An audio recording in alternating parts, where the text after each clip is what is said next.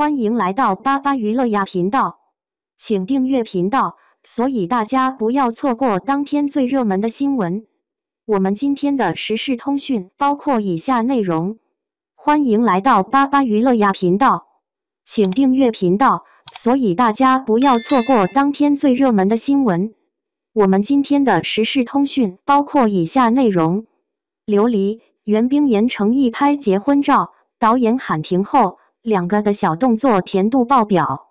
琉璃美人煞这部电视剧最近非常的火，口碑也很高。作为网剧，其实能够收获如此高的地位和好感度是非常不容易的，足以证明剧组里面的人到底费尽了多大的力气才拍摄出这部电视剧。在选角方面，导演也很用心，因为男主演以及女主演包括配角等等，每一个演员感觉都是非常贴合角色人设的，可能也是因为这些演员都是演技在线的人吧。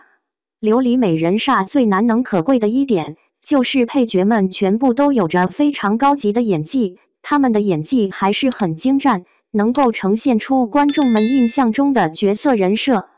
其实一个网剧真正成功的因素，就是需要全员演技在线，同时剧本足够新颖，剧情足够有逻辑，这样才能够成为成功的电视剧的基础。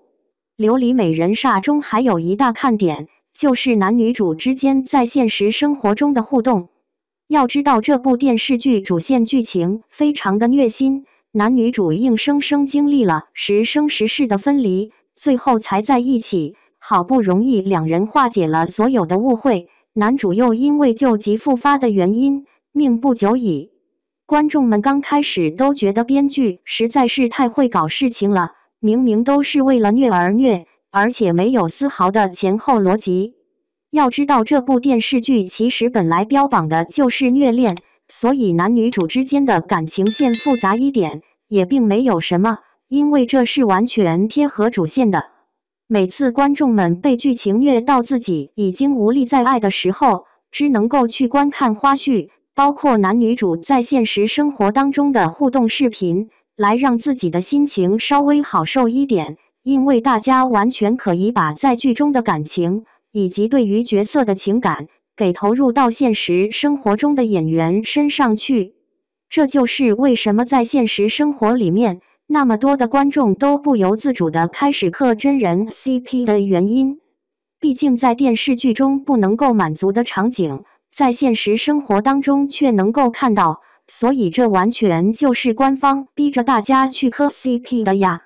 就比如说最近的一段视频，是袁冰妍和成毅他们两人一起在拍摄婚纱照的一段视频，两个人都穿着红色的嫁衣，面对着彼此站立的时候，他们还是在入戏的情况。因为此时旁边的摄像机在记录他们的表情转换，这个时候可能也需要让他们表现出来在剧中的英姿飒爽。当拍摄的导演喊停以后，两人立马就转变了表情，面对彼此又成为了一个没有长大的小孩子。他们两个在牵手的时候顺便还摇了摇，就像是两个小朋友找到了自己好朋友一样，非常的开心。看到这个场景，网友们又忍不住露出一脸的姨母笑，就算是自己想要让自己克制住想磕 CP 的念头，但是每次看到他们两个的互动如此甜蜜的时候，观众们都忍不住。就像是这次的小动作，两人明明只是一个简单的对视，同时一个很正常不过的摇手，都会让观众觉得甜度爆表。